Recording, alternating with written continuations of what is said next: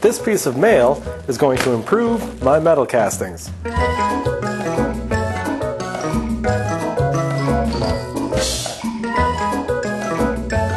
That's right. Is it a mail video or a shop tip video?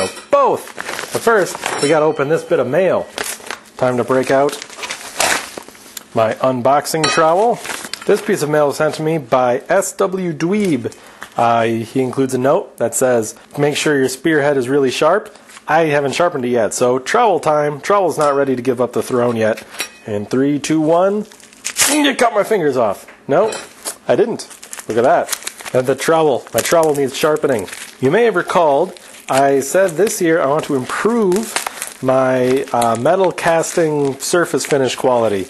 And one way to do that is using this dealie, I say, which I should have said in 30 seconds when I actually removed it from the thing. Boom! This dealie. Check it out. This is a tapered sprue former. Here it is. This is cast in aluminum and sent to me by SW Dweeb. He posted a video, right when this one's posting actually, of him making this. So if you want to see him making this and using one of these tapered sprue formers to make this tapered sprue former, go watch that. I'll put a link in the thing. Here's what I used to use to make sprues. Here's something else I've used. And here is out of the bronze spearhead thing. I just used a really thin piece of copper pipe kind of cut, and then I carved this a little bigger with a spoon. Why am I showing you this? Well, one main consideration which improves the surface finish is keeping track of the flow, the metal flowing through the mold. Unfortunately, I don't have good pictures of this, but I've been using this, which is bad. Very, very bad. This is better. Now, he got this tip from Old Foundry Man. Someone I will also link in the description somewhere. Old Foundry Man's been doing it a long time. He says use this in conjunction with a basin and ridge, which I have files of 3D print, but it is not prepared, so I didn't make them.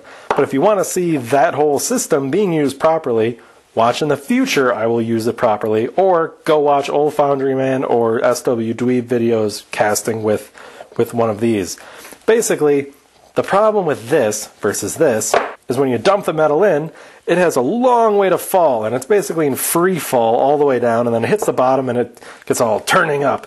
Well, if you've seen molten metal in a crucible or as you're pouring it in, look at the top of the ingots, you'll see a kind of a film on the top, and that can be an oxide layer. So the molten metal reacts with the oxygen, and you get a thin skin over the top. When you pour in with this, that thin skin forms as the metal's falling down, and then it gets to the bottom, and it just goosh in the bottom and turns it up, and it mixes all that oxide and crap, and also loose sand. It mixes it all up in the metal, and that'll give you kind of a rough, nasty surface on your casting. It'll also give you some weak points inside if you have that oxide skin gets mixed in there, and that's bad.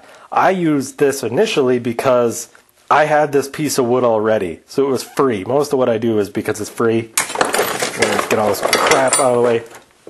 I used this because I can kind of cut it out of sand. It's hollow, but I also had this piece already. This I made out of a very thin copper pipe because I wanted to imitate this, and I didn't have one of these.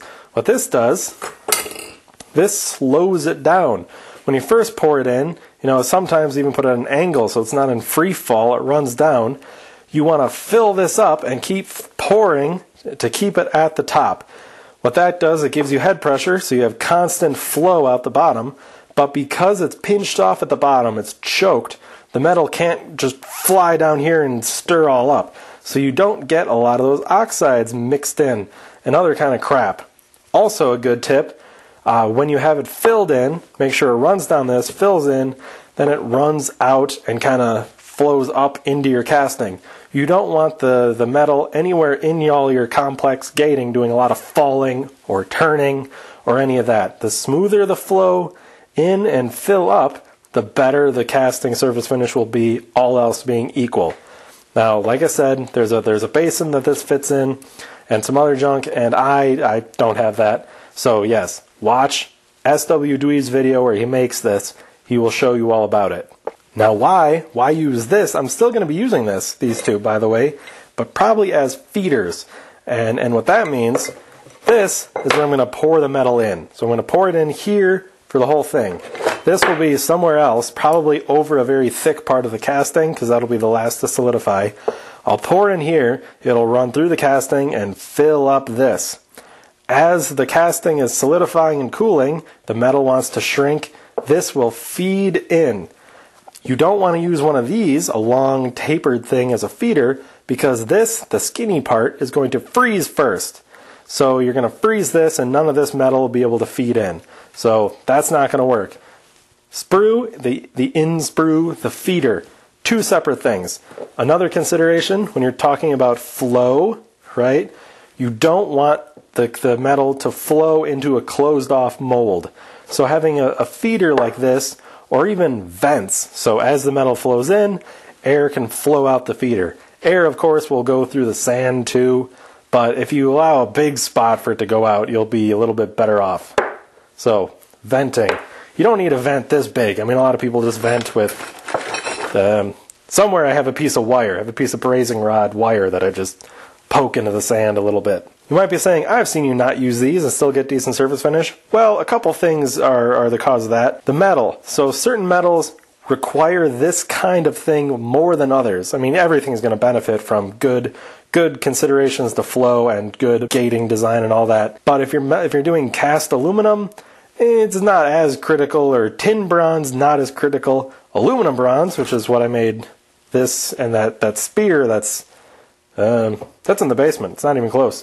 That was made out of aluminum bronze, and aluminum bronze is really not forgiving. So this kind of setup is very, very useful. And part of the reason that casting worked out well is because I cheated. This is thicker, tapering to a thin, and then see it kind of thinly flowed down this thing, dead-ended, and then trickled up through the spear.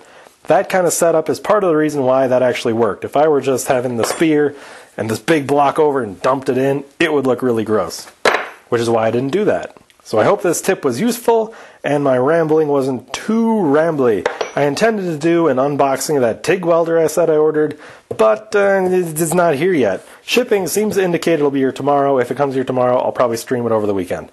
And with that, keep your eye out on that.